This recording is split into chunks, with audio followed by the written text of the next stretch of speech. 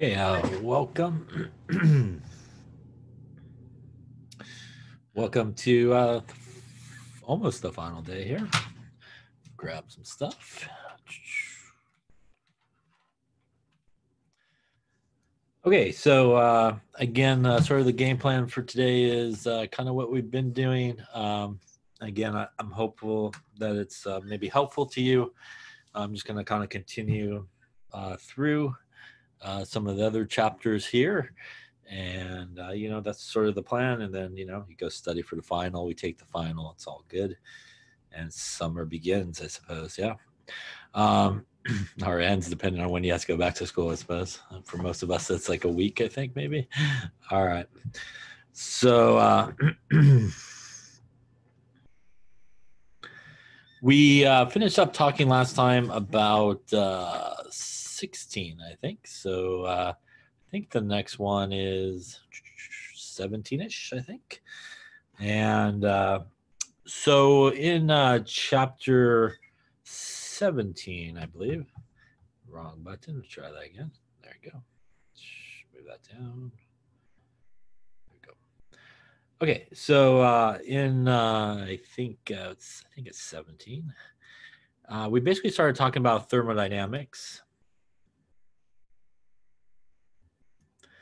And we sort of continued talking about probably some information that obviously you've learned in 1A, and that would a lot of that energy, that first law of thermodynamics involving energy. And more specifically, what we saw a lot in this chapter, again, was that delta H, which is our enthalpy. And our enthalpy, right, is our heat of our reaction. And, some important aspects of that obviously we knew. Hopefully, a negative value for delta H pretty much means an exothermic process. A delta H that has a positive value means an endothermic process. And remember that a lot of times, we sort of think about reactions, and we think about them in terms of exothermic or endothermic. And if you remember, a lot of times we maybe correlate that to the idea that a reaction would be definitely spontaneous, right? If it's sort of exothermic or endothermic, we think about, exothermic must mean reaction is going to be spontaneous. And remember that, what we're really talked about mainly in this sort of chapter here was that idea of a spontaneous. And again, a couple of reminders as things that we did talk about was just because a reaction is spontaneous, it doesn't necessarily mean that the reaction, for example, will occur super fast or it may occur super slow. And remember that is kinetics. That's really that study that we talked about towards the end here of the semester that deals with really how fast or slow a reaction will take place. But really what we focused in on this chapter really was sort of the idea as to under those particular conditions, would we expect a reaction to actually occur and happen? And again, that's what we mean in terms of spontaneous. And as we talked about, and I think as we saw maybe one of the sort of opening slides there of that chapter, we can have many processes that are spontaneous that are both exothermic and endothermic. So just the process of it being either exothermic or endothermic doesn't necessarily mean that it will be spontaneous or will not be spontaneous. So, for example, obviously, the melting of ice, for example, that's an endothermic process, and obviously that occurs spontaneously as well. So, as we talked about, the idea of being an exothermic reaction does sort of help in the process of something being spontaneous. But it doesn't necessarily guarantee that the reaction will be spontaneous. So we need to look at some other sort of thermodynamic sort of properties, if you will, to try to help us understand whether or not a reaction will be spontaneous or not.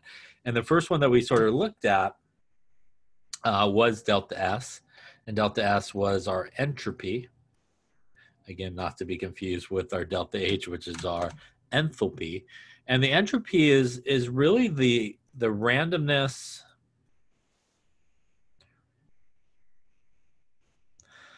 or disorder that there is And sort of different for delta S, for example, is when we see an increase in entropy, what we're seeing is an increase in disorder.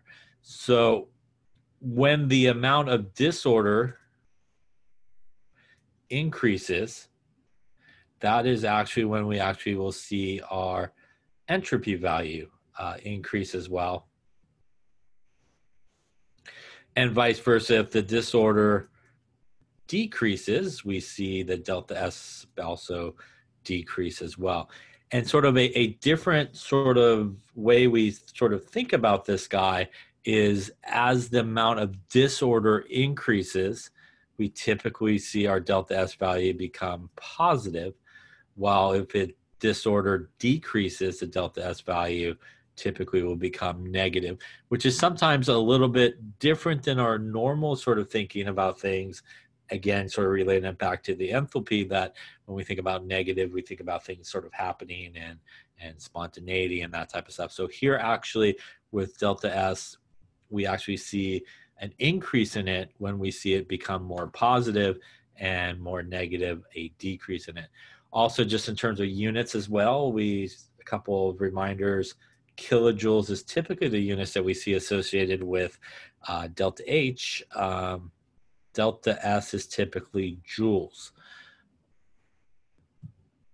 The other important thing as well is we typically will see sort of a big change in the S when we actually change states. So when we go from solid to liquid to gas and vice versa.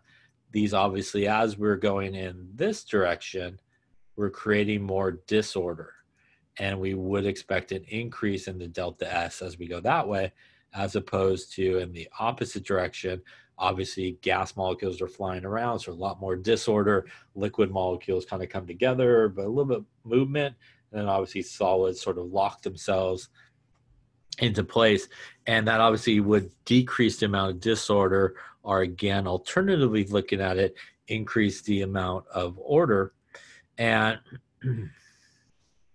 here the disorder would decrease, and we would see a more negative delta S. So we could oftentimes see that in reactions as well when we think about gas molecules, right? So as we look at a reaction, if we started with, say, 4 gas molecules and ended with 2 gas molecules, we're going from a state of more disorder to a state of more order. And we would expect a delta S value to represent that. And we would expect it to be a negative value here, again, more order, as opposed to if you did the opposite, went from 2 gas molecules to a situation where you get 4 gas molecules, we would expect a delta S to become positive in that case. So that's important in the sense that you can oftentimes look at a chemical reaction if you're given it, and really you can almost make a prediction about the delta S of that system based on what you see in terms of, are you producing more gas molecules? Are you producing less gas molecules? Now, when we talked about entropy, it is related to the idea of disorder. And we sort of saw the Boltzmann equation, which is basically S is equal to K natural log of W, K being the Boltzmann constant.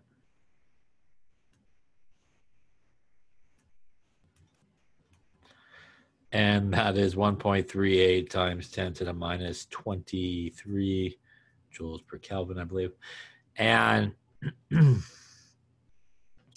this one as well related to W, which is microstates.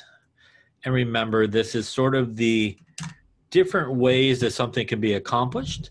And the more ways you could do something, there's a higher probability of that sort of occurring, and obviously a sort of larger entropy. And if there's only really, one way to do something, we're going to have a much smaller entropy. So for example, just for example, if you take W and you put it in as 1, natural log of 1, right, it's going to give you 0. So a very small entropy value. Again, more ways of doing something, sort of the greater that entropy value.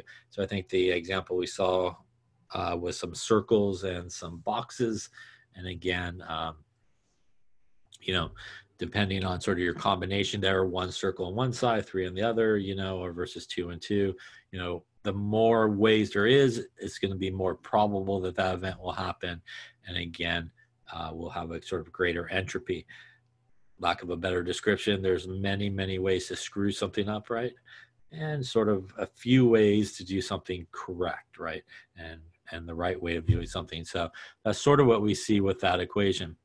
Now, when we talk about the delta S, there's usually two things that we deal with, especially in thermodynamics as well. And we usually deal with either the system or the surroundings. And when we deal with the system or the surroundings, we can figure out the entropy for both of these guys, as we talked about.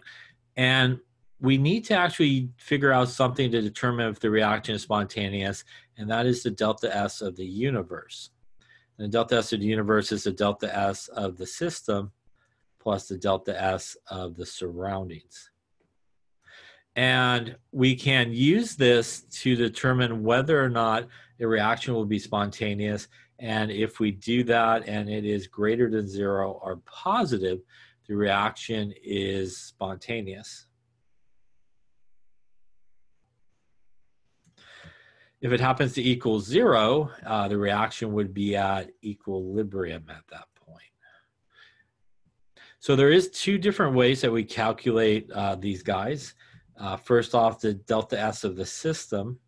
And again, for most cases, what we deal with in terms of the system is obviously the reaction we're dealing with. So maybe that's a beaker, maybe that's a flask, whatever it may be in that particular case. That's usually what we kind of deal with. And this guy, much like everybody else, can typically be calculated by taking the delta S of our products minus the delta S of our reactants. And again, these little knots guys, right, is under sort of standard conditions. So when we talk about, especially in thermodynamics, sort of those standard conditions, we're talking about 1 atmosphere if we're talking about pressures, 1 molar if we're talking about concentration, 25 degrees Celsius, again, if we're talking about sort of temperature involved. So these are the values, obviously, that you would look up in a table. And also something that's sort of different for delta S than, say, delta H or things like that is when you do look it up in that table, a couple of things are in joules. They're typically always positive values. And lastly, you will actually find values for things like things in their natural state. So maybe O2, N2, those type of things, where you find typically values of 0 for that. For other thermodynamic relationships, when you do look it up in the table here, for delta S, you will actually see it. Also important here is to take coefficients into account. So again, if you had your 2A plus 3B goes to 2C, you would take the delta S would equal 2 times the delta S for C, minus 2 times the delta S for A from the table, plus 3 times the delta S from B.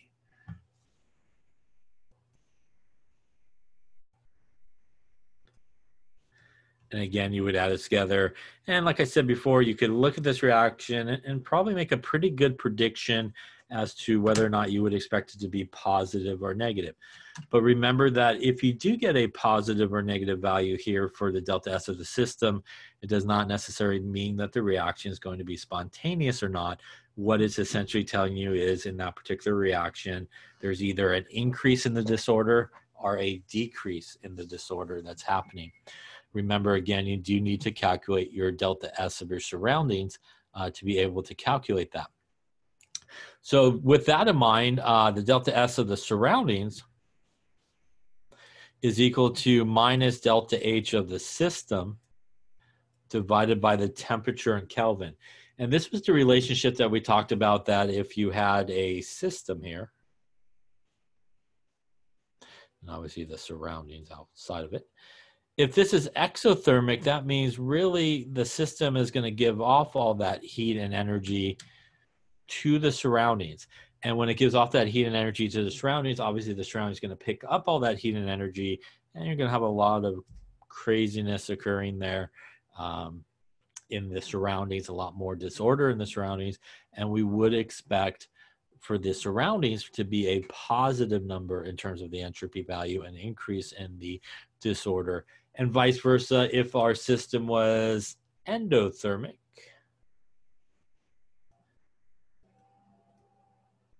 That means all the energy from the surroundings is basically going to kind of filter itself into the system. And the result of that is we're going to have a negative value for delta S for the surroundings, as when the surroundings lose all that energy, they're going to kind of slow down. It's going to create a lot more order, not so much disorder, and we will see that. And that's really why we saw that the relationship is that the delta S is sort of proportional to minus delta H. And that's also why when we look at this equation for the surroundings, it's minus delta H divided by T. And that's because if a reaction is exothermic, our delta H value would be negative. The negative and negative will turn our delta S into a positive number here for our surroundings. And if it is endothermic, our delta H would be positive. Positive and negative will turn our delta S in the surroundings into a negative number. So that's, again, why this negative is here. Also, later on, we see in a formula where the negative is not there, but this is specifically for, again, the surroundings here. We also talked about the idea that the temperature of the surroundings does make a difference in terms of that. Again, under normal conditions, that energy coming out will make a significant difference in terms of the entropy of the surroundings. In sort of a situation where the temperature of the surroundings is really high to begin with, that added amount of energy may not make a tremendous amount of difference. You may not see a really noticeable amount of difference in there. Obviously, the temperature here does need to be in Kelvin. So that's how you calculate, again, the delta S of the system and the surroundings. And again, you could add those both together to determine whether or not a reaction would be spontaneous or not. Now, we then talked about really Gibbs free energy.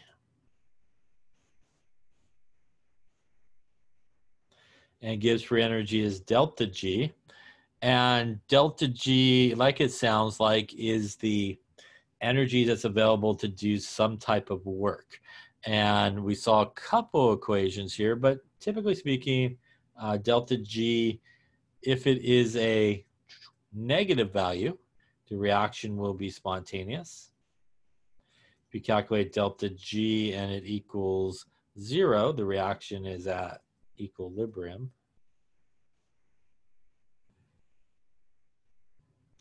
And if you calculate delta G and it's greater than 0, or I believe that means positive, the reaction would be non-spontaneous in this particular case. Now, again, unlike delta S, where you sort of have to get to the delta S of the universe to figure out whether or not the reaction will be spontaneous or not, here you can just calculate the delta G for the reaction and use the delta G value to determine whether or not a reaction is spontaneous or not. We did see a few different places where delta G sort of comes into play, in a few different ways that we could actually calculate delta G. The first one was sort of this here, I think. Delta G equals delta H minus T delta S. And again, these are our normal guys here, so that's our free energy. In terms of units, usually kilojoules. That's our delta H, which is our enthalpy. Also in terms of units, usually kilojoules. That's our temperature in Kelvin. And that's our entropy, usually in joules. So again here, we very common have an issue with units. We want to make sure that we're in the same units here. And this is again one where we could kind of look at this equation and sort of figure out, you know, do we expect the reaction to be spontaneous, non-spontaneous, depending really just, for example, on the signs that we may see for each of these guys. So for example, if if delta H and delta S, if delta H is positive and delta S is positive, that means both of these guys are positive. This reaction would be spontaneous at a high temperature. And the reason for that is this part here again is in joules, with the S is in joules, the H is in kilojoules. So in order for our negative part to overtake the delta H value in terms of it, it would need to be a large temperature for it to be spontaneous. If we had a positive value for H and a negative value for S, that negative for S is going to turn this back part here into a positive number, which means no matter what the temperature is, it's always going to be non-spontaneous because it will always yield you a positive delta G. So negative and positive. So negative here and a positive S, no matter what the situation is going to be, that's going to give you a negative value for delta G, and it will be spontaneous at all temperatures. And our last combination, negative and negative here. Negative on the front end and negative on the back end. Back end turns into a positive number. Top part turns into a negative number. So it will be spontaneous at low temperatures. Again, at low temperatures, this would not be able to overtake it. So this is a very common way. Obviously, as we talked about in terms of choosing the right sort of formula, it's really kind of based on the information given to you. So if you have a delta H value given to you or a delta S value, or you could calculate it, I guess, this is probably your sort of best choice in terms of calculating your delta G for the reaction here. Now, we also can use this equation here that if the reaction is not spontaneous in a particular event, if it happens to be non-spontaneous, whatever way you calculate it, we could use this equation to calculate at what temperature it would become spontaneous by setting delta G equal to 0 and solving for T. And we can use sort of the rearrangement of this equation. Again, you got to watch units on that one with kilojoules on top and joules on the bottom, but we could use that to determine at what minimum temperature this reaction would become spontaneous. Again, we know it will become spontaneous when it becomes negative, so that's why we set it equal to 0. So ideally, any temperature above that will get us, a negative number, or obviously less than 0 in terms of that number. Now, another way that we can calculate delta G is like pretty much any other thermodynamic value. You can delta G of the reaction, take the delta G of your products minus your delta G of your reactants. And again, this is typically your table values that you would go look up. And like normal, you want to make sure you look up all these values, not only the right substance, but you also want to make sure you have the right state that it's in, so you don't get the wrong value. And just like the other one with delta S and also with delta H, you do need to take the coefficients into account and multiply them. And again, you can take your products minus your reactants. Here again, our delta G values are going to be in kilojoules, and we will have 0 for values like O2, N2, and so forth as well. So again, this is another way very commonly you can calculate the delta G for a reaction. And again, if you're given really just the equation and nothing really more given to you, that would most likely be the way you would want to do it, is to, again, go to the table, look up the values, do products minus reactants, and see what you get. Now, we also talked about sort of delta G in the sense of under sort of non-standard conditions. So under non-standard conditions, we can sort of calculate the delta G. And again, under those sort of non-standard conditions, we're talking about situations where perhaps, as I mentioned, if we're dealing with something with pressures, maybe it's not 1 atmosphere, we're dealing concentrations, not 1 molar, maybe the temperature is not 25 degrees. And there was this equation here that we saw, delta G equals delta G naught. plus RT natural log of Q. And here, this is sort of, again, if you want to think about it, our delta G under non-standard conditions. This is our delta G under standard conditions, which is basically right here. That's how you would calculate. R is our gas constant. That is the 8.314 version of it. That's our temperature in Kelvin. And then obviously Q is the products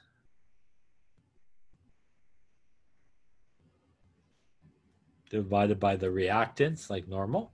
Also, again, obviously you would take your coefficients as the exponents and solve for Q.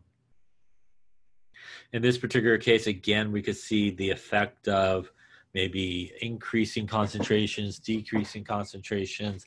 Again, if we're dealing with pressures, same thing with that, increasing, decreasing pressures, maybe doing it at a different temperature. So this delta G here in the second equation, again, really used for non-standard conditions and sort of the effect it will have on the delta G and ultimately sort of the spontaneity of that reaction by playing with something like concentrations.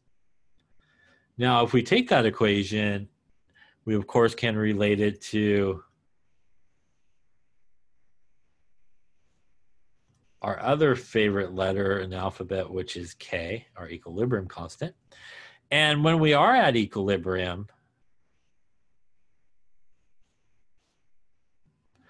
Q would equal K and delta G would equal 0, which means essentially we get 0 is equal to delta G naught plus RT natural log of K. Solving for this, we get that the delta G naught equals minus RT natural log of K. So we could use this formula here to relate our delta G value to our equilibrium constant value and our K value. And a reminder that the relationship is sort of our normal relationship. Obviously, if we have a K value that is large, we would expect mainly products. And if we expect mainly products, that probably means that the delta G is going to be negative and the reaction is going to proceed towards the product side. And vice versa, if you have a small value of K, that means we're going to mainly have reactants.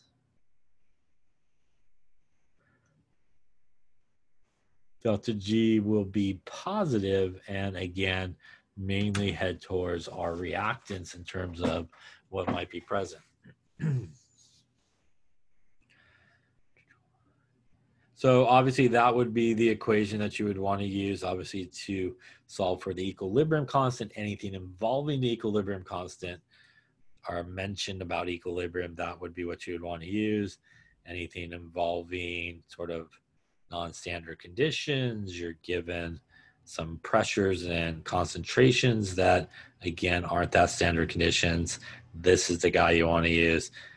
Anything where you're just given an equation and nothing much else given to you, you want to use this guy and go to the table. And lastly, if you have the delta H or delta S given to you, you would want to use this guy here. All right. Any questions on that there? That is, I think, the thermodynamic type chapter. Then we started talking about, I think, some point, chapter 18 along the way. And chapter 18 is our redox chapter. And we started talking about redox reactions in general, just to make sure everybody's on the same page. Oxidation, again, meaning that you lose electrons. Other definitions we talked about that you don't see too much in our class, but if you happen to head over to organic after this, you will see sort of these definitions as well. And again, these work really well when you're kind of dealing with nonmetals and nonmetals. Another couple of definitions of oxidation, again, is the gaining of oxygen as you go from reactants to products, or the loss of hydrogen, or like H2, as you go from reactants to products. Reduction, on the other hand, is pretty much the opposite there. It is the gaining of electrons, the loss of high oxygen, and the gaining of hydrogen. Let's spit that out along the way there. Now, when we talk about oxidation and reduction, again, sometimes people remember that Leo the lion goes grr, or the oil rig, whichever one you like there. And again, in addition to this, we talked about the idea of oxidizing agents and reducing agents. The oxidizing agent is the substance that gets reduced.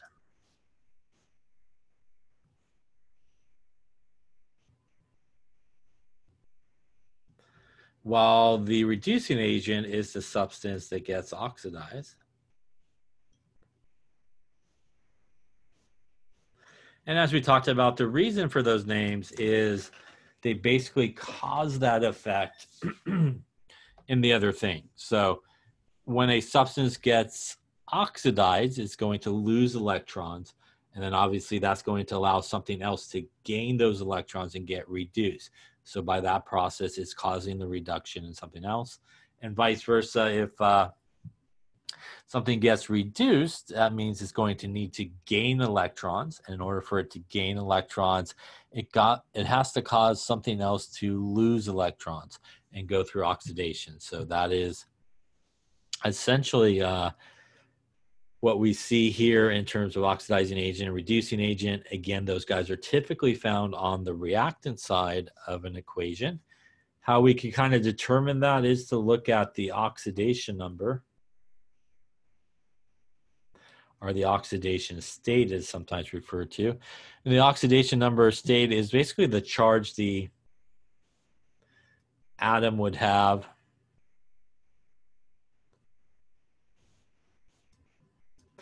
in a molecule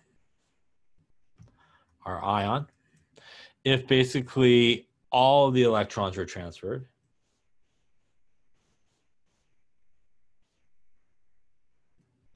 And remember that this may not match up exactly like the charge that we associate with somebody. A couple of reminders, some things, good places to start is oxygen is typically -2, except if it's peroxide, then it's -1.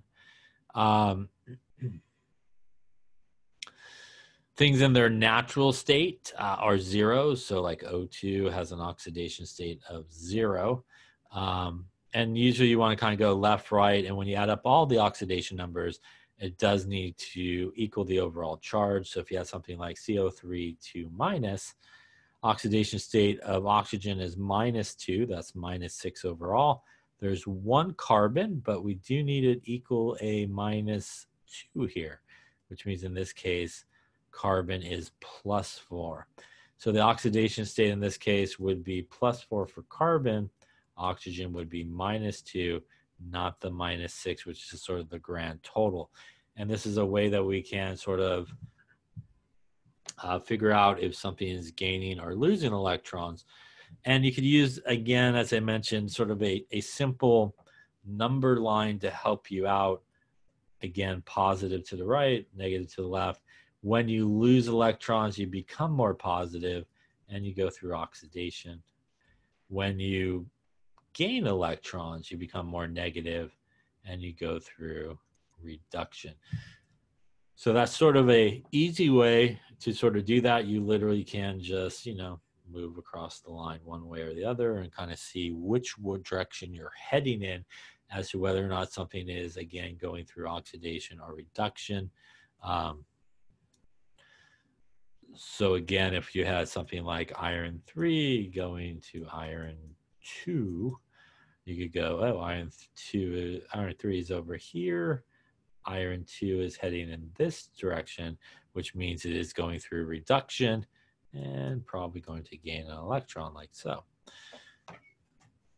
Now, we talked about balancing simple redox reactions. Remember that when you go to balance it, you have 2 half reactions. One half reaction is the oxidation half reaction. And for it to be an oxidation half reaction, what we know is that the electrons are basically going to be lost. So the electrons find themselves on the product side. So if you had like a metal goes to a metal, boom, boom, boom, boom. So electrons here on the product side equals our oxidation half reaction.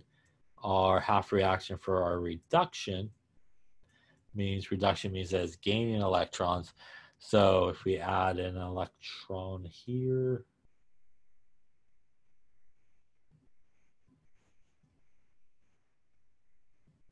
go MN, so don't cancel out. Again, here, electron on our reactant side, like it's being gained. And what you want to do is you want to make sure you have the same number of electrons in each, and then you could add them together to get the overall reaction. And my badly made up one here, like something like this.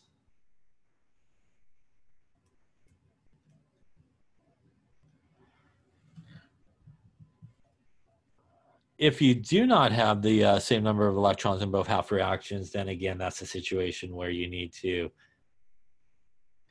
multiply a half reaction, or maybe both, by a common number to get the electrons to be equal before you add them together. And the idea really behind that is whatever electrons are lost through the oxidation part will be gained through the reduction part. So they always happen together. So if there's something being oxidized, there should be something being reduced. And again, it's really sort of a total in terms of the electrons as they go from one side to the next. We also talked about sort of balancing a little bit more complicated redox reactions in acidic or basic conditions. And to do this, there's really a few steps that you do. You split off into the half reactions. You balance everything except oxygen and hydrogen. Then to balance the oxygen, we add water to one side. Then 2H pluses to the other side. And the importance of that is if we add water to one side, we're adding our oxygen, which is what we're trying to do there, but we're also adding hydrogen. So we need to add those two hydrogens to the other side to balance everything out. Once you do all that, you're ready to balance out the overall charge by adding electrons to balance out the charge on each side.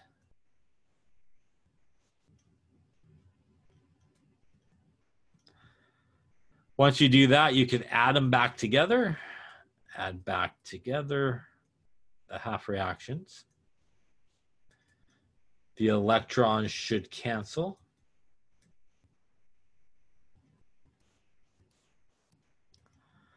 And that should give you your balanced equation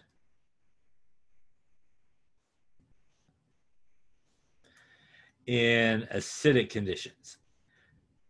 If you were going to do basic conditions, you would add OH minus to both sides equal to the number of H pluses you have. So remember, that means that once you balance it in acidic conditions, let's just say you had 4 H pluses on the left-hand side and everything else, you would then add 4 OH minuses to both sides. These guys would then become water. And most likely you would have a water on the other side where you need to cancel out and stuff like that. And then that would get you balanced in the basic conditions. A reminder that when you are done balancing either in acidic or basic conditions, it really doesn't matter which one you're doing, but it does need to be balanced really two ways. It needs to be balanced like a normal chemical reaction, which means that you have the same number of elements on both sides. And it also needs to be balanced in the essence of having the same charge on both sides. So if you have an overall charge on the left-hand side of +2, when you add up everything on the right-hand side, it should equal +2 as well. So when we balance these, we do want to make sure that we have it balanced again in sort of both ways, two ways, both like a normal equation where the coefficients on both sides are exactly the same. And we have the same number of elements on both sides, but also the charge on both sides does need to be the same.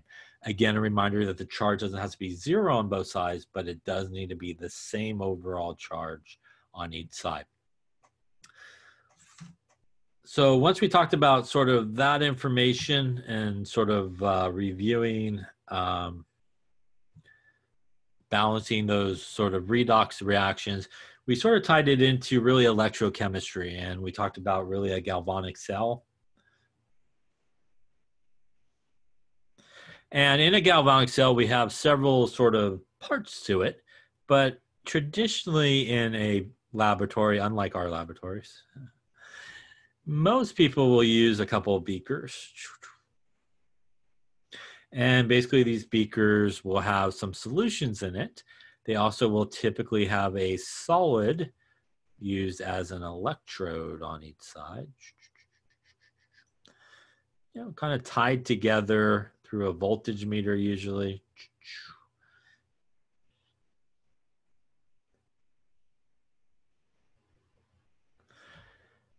And in addition to these two beakers would be kind of connected here.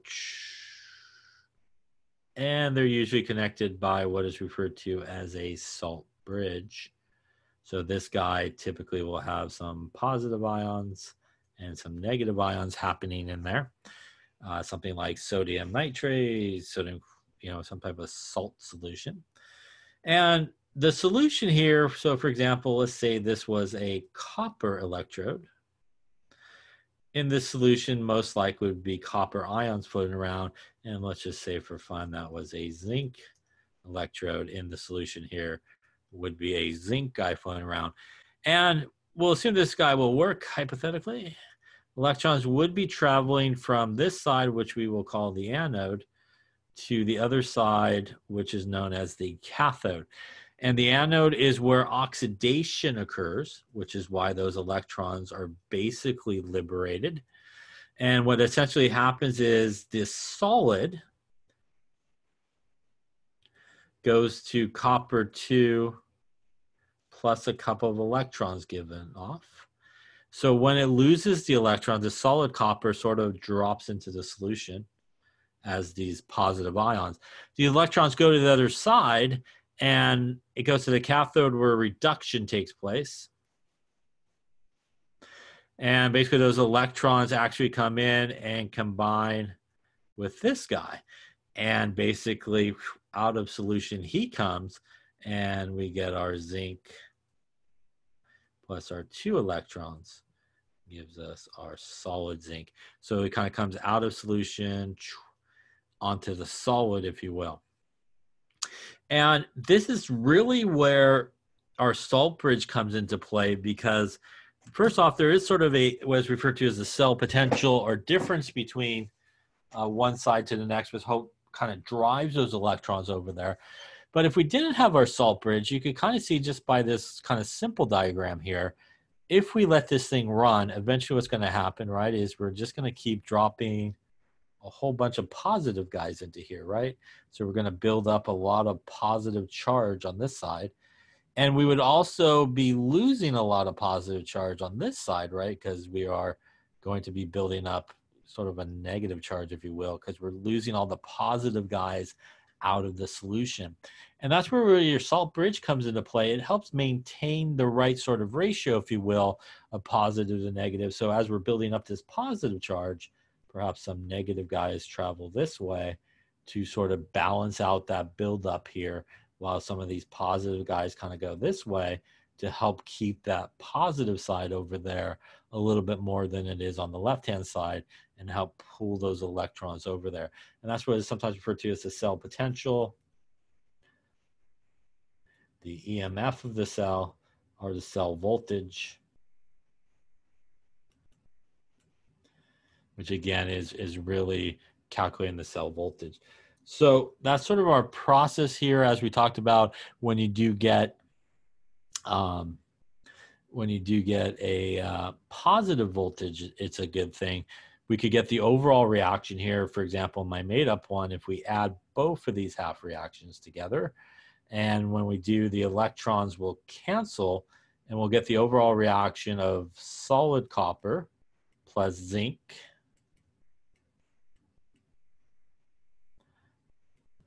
going to copper 2 and solid zinc on this side. And again, if we look at our oxidation numbers, copper going from 0 to +2, again, on that number line, we're heading in the right direction there, which means, again, it's going through oxidation, which is what we would expect in this case. And if we look at the zinc, is going from +2 to 0. So again, kind of on that number line heading in the opposite direction to the left, which means it's going through reduction. We also talked about that you could write what is referred to as a cell diagram for these guys. And a cell diagram is basically your anode to your cathode. So in this case, our anode is our copper. So we would have something like this. You know, you can put the molarity in there if you like. I ran out of room, but it all goes in one line. This is our anode. And again, we have kind of two lines that represents the salt bridge. And continuing on to the right, even though I ran out of room, we would go to our cathode side, which would be the zinc.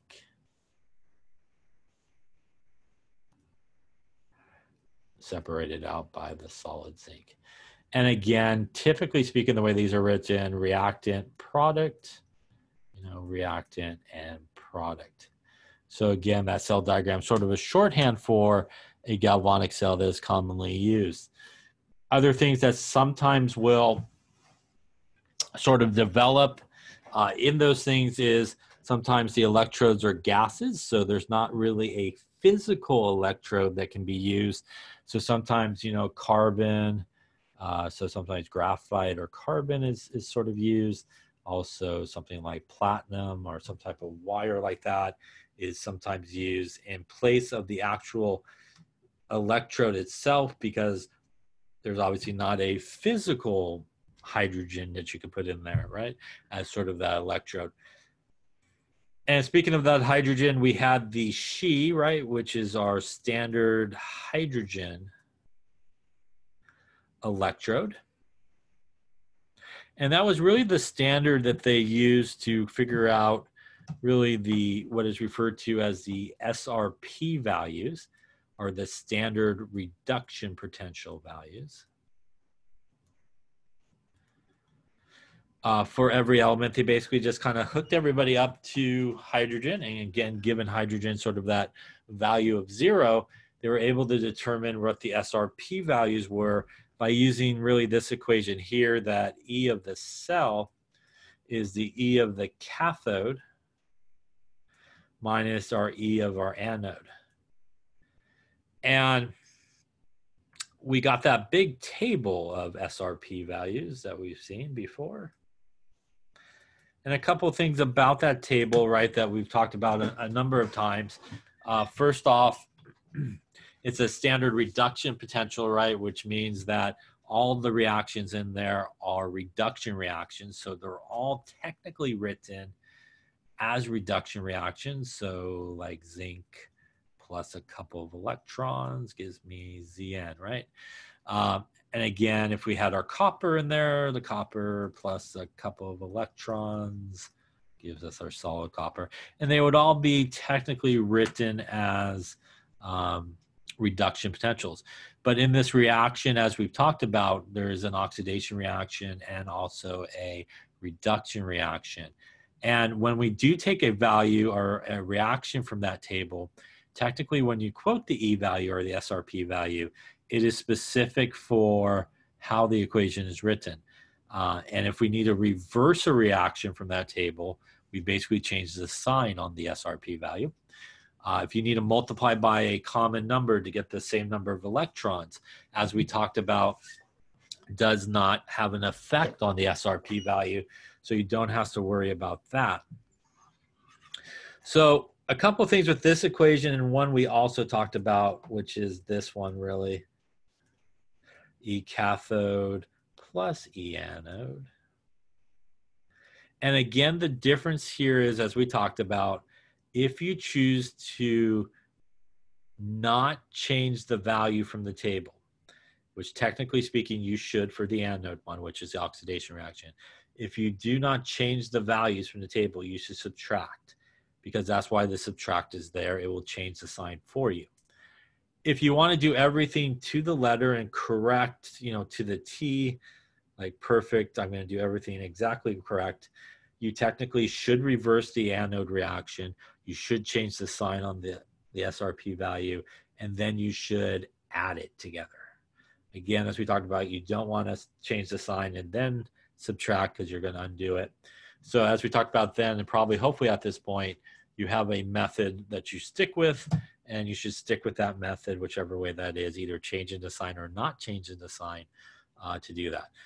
Again, a lot of people will do this, but technically speaking, let's just say that the E value for this guy was 0.7 volts, positive 0.7 volts. If I really wanted the oxidation reaction or the anode reaction, it would be this. And as we talked about when we were going over this stuff, if you were asked what the E value was for this reaction, the way it's written, technically speaking, the correct answer would not be that. The correct answer would be negative 0.7 volts in my made up example here. Again, just negative would imply it is that. So if I did that, I would use the bottom one here and obviously not subtract, because I already changed the sign for you. So again, that's an important thing to remember. You don't want to change the sign and then subtract. But if you do want to change the sign, you should add them together. The other important thing from this table is, if you are not given any information about how the reaction is actually taking place, but just simply, hey, you built a galvanic cell from these things, you can use the one that is more positive. SRP value should be reduced. And if it's going to be reduced, what that means is that is going to be your cathode in that case. So when trying to determine, hey, which one's my cathode, which one's my anode, you want to go to that SRP table and again choose the one that is more positive, and that again should be your cathode. The other important point of that is what we saw in many examples that we went over this semester, that if you are given an overall reaction, or told in words what's happening, you should definitely go by the reaction that's given to you and figure out what is being oxidized and what is being reduced, and then obviously determine your anode or cathode based on that. So you can use that to help you calculate E of the cell. And when we get a positive voltage, so when we get E of the cell that's positive, that usually means a spontaneous process. We get E of the cell that's negative, not so good. It's usually non-spontaneous. And that's because we saw sort of this relationship here, that our delta G naught equals minus NFE. Delta G is our Gibbs free energy, and is the number of moles of electrons. F is our Faraday's constant, 96.5 or 96.468. And E here is our E of our cell. And the reason for this is obviously this guy here and this guy here is going to be positive values. So if we get an E of the cell that's positive, we will end up with a delta G that is negative, which means the reaction will be spontaneous. And vice versa, if we get a E value that's negative, the negative and the negative will turn this guy into a delta G that is positive and non-spontaneous as well. So, you don't necessarily have to go all the way to calculate the delta G in this case. Just simply seeing that positive value for the voltage would imply that this reaction is spontaneous. As we talked about, obviously, you could just reverse, you know, if you took your anode and cathode and you got a negative value, you could swap them around and it would become a positive value in that particular case. We also saw sort of the relationship between E of the cell and the equilibrium constant. And we saw this equation here, delta E naught of the cell equals RT NF natural log of K. So obviously this would be what we would use in anything involving equilibrium constant and sort of our galvanic sort of cells here. Same things, E of the cell, that's our E of our cathode minus our anode. R again here is our 8.314 version. Temperature obviously in Kelvin. N is our moles of electrons. F again is our Faraday's constant here. So we can use this relationship to calculate K and calculate E if we know K. If we know the temperature and everything along here. We also saw a couple of other versions of this equation, which again, if you don't want to worry about that, you could just plug the numbers, you know, sort of into this equation. But again, at 25 degrees Celsius, E of the cell in this case would get you something like 0.0257 volts over N, natural log of K. Or again, we had that sort of regular log version of it.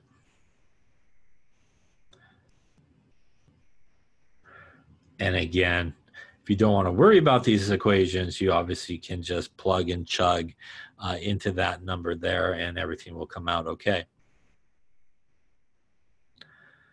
We also saw that, you know, you could have sort of non-standard conditions also involving sort of your galvanic cell, or you can sort of play with things to maybe try to improve the voltage. Maybe you want to decrease the voltage of a particular cell. And again, the idea here is the standard set of conditions when we think about these things, that 25 degrees Celsius, that 1 atmosphere, and that 1 molar. And when we don't have sort of those standard conditions occurring, that's where we use that Nernst equation, right? So that's a Nernst equation. And that was our E equals E naught minus RT NF natural log of Q. So these are sort of the same conditions of what we sort of saw with our delta G1. This would be sort of the E of the cell under, if you want to think about non-standard conditions. This is your, again, cathode minus anode from the table. The RT, NF, the exact same guys as what we just saw. Q, just like normal, going to be our products over our reactants. Again, using the coefficients as those exponents as well. And again, by maybe playing with the concentrations here, which would be in that Q, or if you're dealing with pressures, maybe playing with the pressures, you may be able to see something that is normally under standard conditions, maybe a non-spontaneous process becomes spontaneous, or vice versa. You may have something that is normally a spontaneous process, but you do something with temperature, pressure, concentration, and it goes from being normally a spontaneous process to a now non-spontaneous process.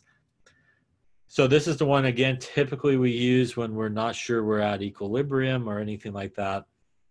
And we, or if we're not some under standard conditions, I'm sorry, not under standard conditions as well. But when we are at equilibrium, this again is how we got to the previous formula that we were just looking at. Again, at equilibrium, as we talked about, E will equal 0, Q will equal K, which gives us this guy, as we talked about, how we essentially derived the equation that we just saw by rearranging this, and we get E naught equals our RT and F natural log of K. So again, that earlier equation that has to do with equilibrium constant, you know, sort of how we get to it from this guy as well. I will also say, much like the delta G equation, it looks very similar. This one actually is negative or subtract here. And again, sometimes people, for some reason, wants to add or they want to subtract on the delta G one. So you just want to make sure you watch out for those things. We also talked about a little bit about batteries, right? Batteries are essentially galvanic cells. They work kind of the same way. They are basically just sort of self-contained. There's sort of an anode and a cathode. And again, allows really the sort of those electrons to go out through a circuit and really power some type of device and then come back and sort of be regenerated as well. So we talked about some different types of batteries, and same thing applies. You don't need to know anything specific about any specific battery. Again, just sort of the general idea, like probably that question was on the earlier exam, sort of how are they similar, how are they different? And that same knowledge will probably suit you very well here. We also talked about the idea of corrosion, and corrosion really is, that oxidation of metals. So any metal, as we talked about, with a SRP value less positive than O2, again, is subjected to going through pretty good amounts of corrosion. And that is because, again, when the metal is less positive than our O2, in a sense of a sort of a galvanic cell situation, the metal will be our anode where oxidation will occur, while the oxygen will act as our cathode where reduction will occur. So again, that's why a lot of metals do go through oxidation pretty easily in air, because again, it's going to make really a spontaneous process occur because that SRP value for O2 is more positive than our metal value. And it's going to allow that process of oxidation of those metals to occur. We did talk about the idea that not necessarily all corrosion is necessarily bad. Some can create a pretty good layer of corrosion up on top of the metal. And by that process, again, as we talked about, will kind of seal in, the good metal that's underneath, and thus protecting it. The problem with corrosion like rust, right, is that this will fall off. And obviously you expose new metal to go through corrosion until essentially it kind of eats through the metal. And that's, again, a bad sign. Certain metals that have values larger than oxygen in terms of their SRP value will not go through corrosion because, for example, gold, as I think was an example, gold is more positive in terms of the SRP value. So when like gold and oxygen hook up, gold is actually going to be our cathode and oxygen would be our anode. Thus, gold would not go through sufficient corrosion or anything like that. And that's one way we could kind of protect metals, right, as we talked about as well. You could paint them, obviously, which puts a layer of protection over them. But we can use certain metals that will basically, for example, in comparison to something like iron, we can use some metals that when in comparison, when oxygen is around, will actually have a worse SRP value than the metal. And the metal that's kind of sacrificial metal, if you will then be the site of oxidation rather than the actual metal of interest. So, for example, hanging like a magnesium metal on a wire to a iron tank, all the oxidation occurs on the non-iron part, and again preserves sort of the iron for future use and not being corroded and stuff like that. We sort of finished up talking about in this chapter the idea of electrolysis. And electrolysis is really the process where we sort of supply energy. And as we supply energy to make really a non-spontaneous process occur. So a simple example like we talked about was, for example, the electrolysis of water. You could take something like a 9-volt battery or something like that, and essentially, hook it up with some electrodes, put some water in there. You'll need a little bit of acid in there to kind of help out. And basically by running that electrical current through it, it's going to cause basically the reverse reaction to occur.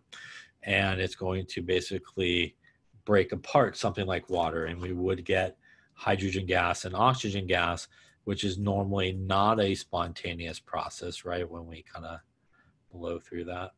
We don't usually get hydrogen gas and oxygen gas under normal conditions, but again, running that electrical current through it is able to do that.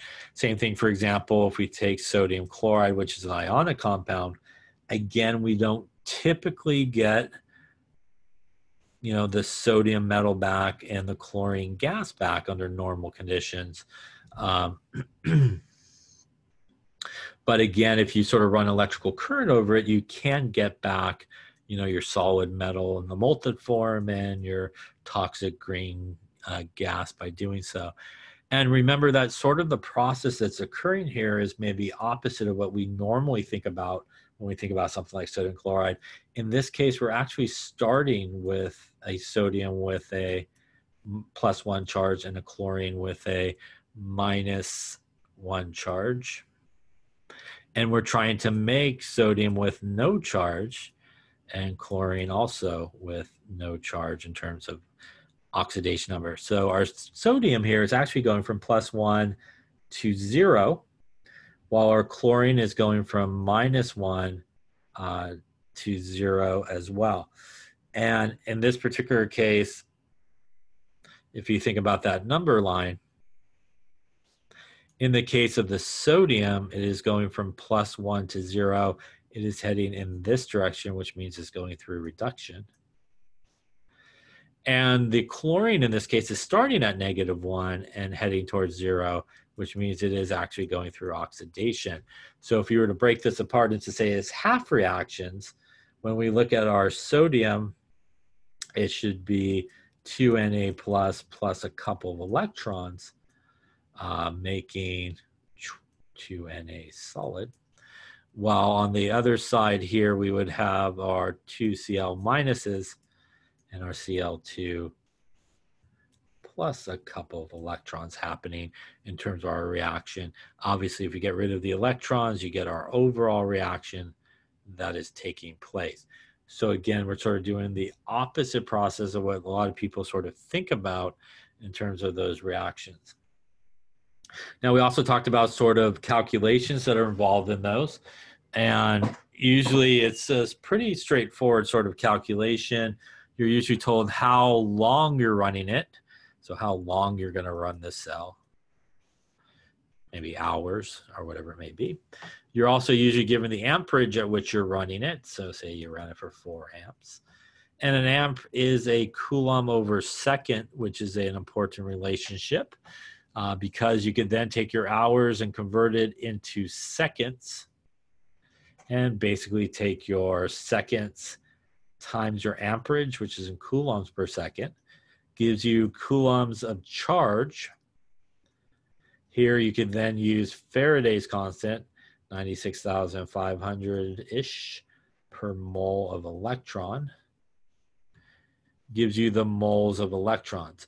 And at this point, that's where having sort of the balanced half reactions are really important, because this will allow you to, for example, if we go back here, we could see that for every 2 moles of electrons, we get 2 moles of the solid sodium. Same thing here, for every 2 moles of electrons, we get actually 1 mole of chlorine gas. So we could get the right relationship there, and you could use that to go from, say, moles of electrons to moles of whatever you're interested in. Once you do that, you will get the moles of whatever you're interested in, and sometimes we're interested in how many grams we would produce. So we could use the molar mass, which is grams per mole, to get how many grams. Now, we also talked about the idea of, for example, like water. When we break water apart, produces hydrogen gas, oxygen gas. So at the end here, you may have to use something like the ideal gas law to figure out volume of, say, your gas is being generated. So that again is another sort of important thing that sort of develops in these type of problems. Questions on that there? Okay, so I think we will stop here for now.